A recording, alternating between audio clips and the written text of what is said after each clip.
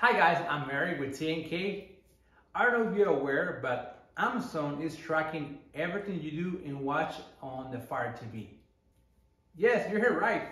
When you bought a Fire TV, all the settings are pre-set up, so you're not aware of what you're sharing. I don't know you guys, but I think there's a lot of companies doing this. It's not only Amazon. I think a lot of companies they preset everything, so you believe that you have to just plug in and play, and it's not true. So there's a lot of things that you should be aware of these settings. In this video, I will help you to understand which setting need to be turned off immediately and other one had to be disabled.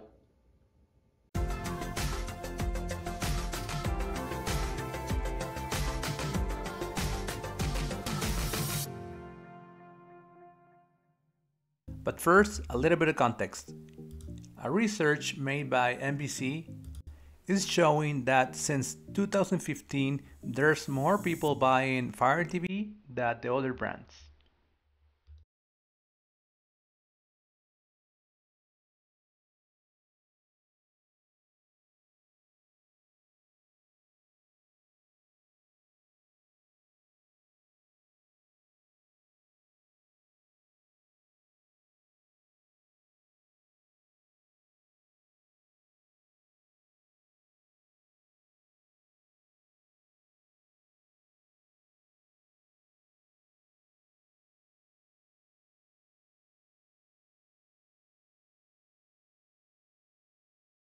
Okay, for this upgrade, we're going to work only in three sections of the settings: Preference, Applications, and My Fire TV.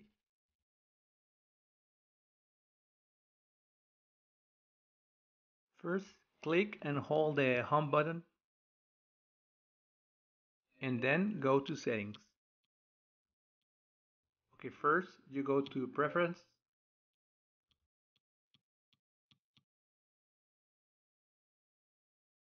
Okay, the first step is Parental Control. If you have kids in your house, you can add a password and put on here. Okay, go back. Now go to Privacy Settings. Okay, this is the more critical area that you should put more attention. Okay, device usage data.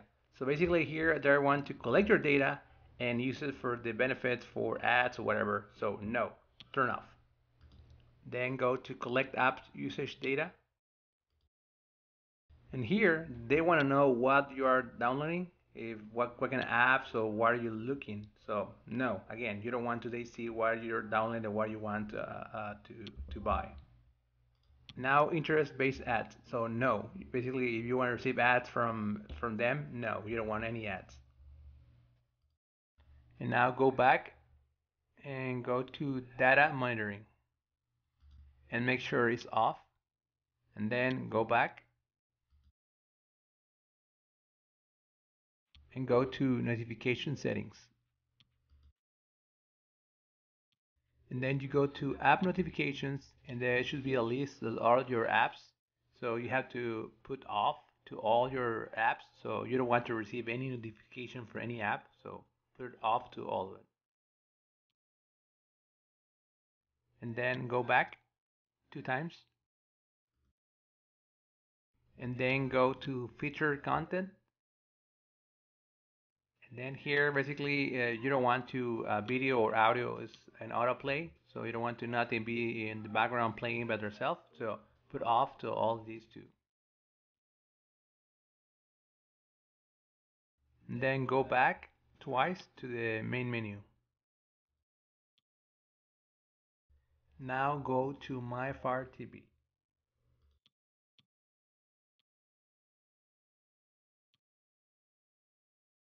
Go to Developer Options. And here you put yes to both. So basically you're accepting to create or develop new channels. They don't want that, but you can download a very good apps from other developers. So yeah, accept it.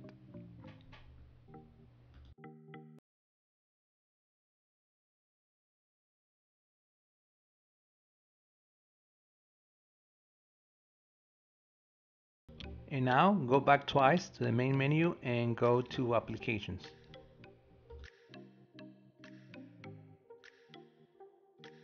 And now go to game circle, and here if you want to play games, so put no because it only wastes memory from the Fire TV, so put off and go back.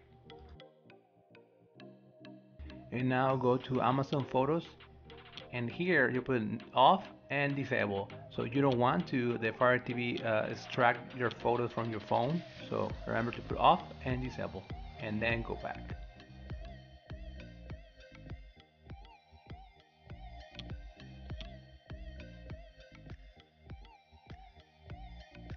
And now go to App Store.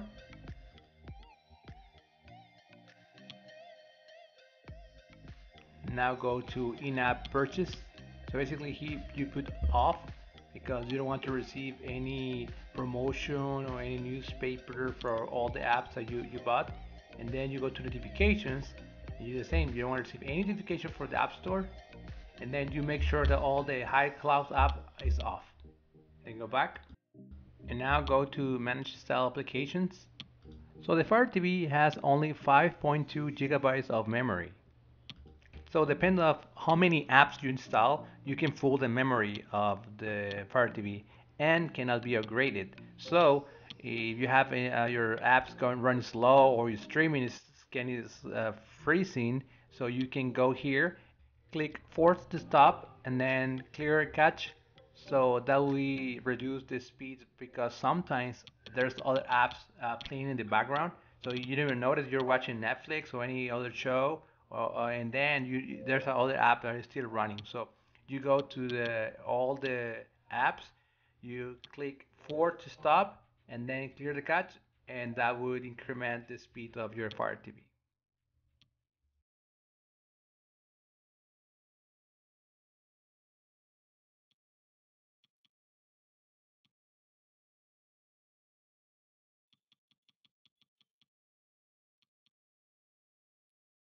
And now the last thing, you go to the main menu and you go to display and sound.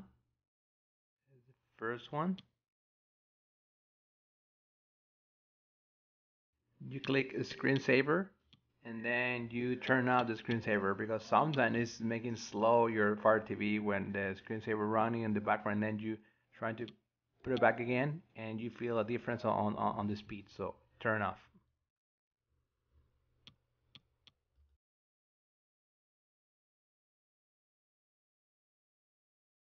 And now your Fire TV is safe.